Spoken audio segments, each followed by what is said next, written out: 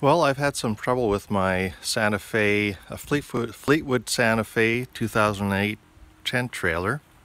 This is the access and step door. This is the original hinge and all the original fittings.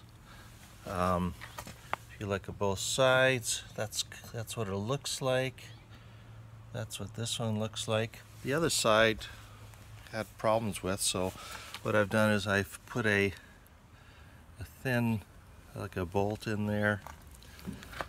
On this one here, I've put a new rivet in here, and I've put a bolt up on this one.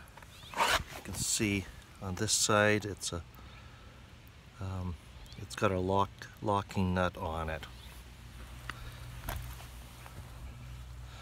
On the bolt that's on the middle hinge, I put some Loctite on that, and these are the rivets that I used for the bottom of that hinge.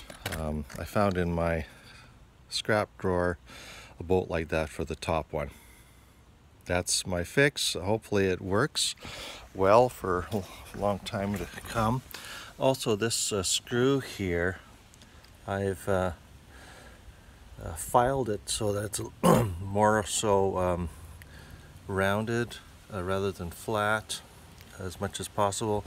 I do find that I still have to watch it when I open and close the access door. It sometimes gets stuck a little bit, and I have to actually move the hinge over. But other than that, it works great.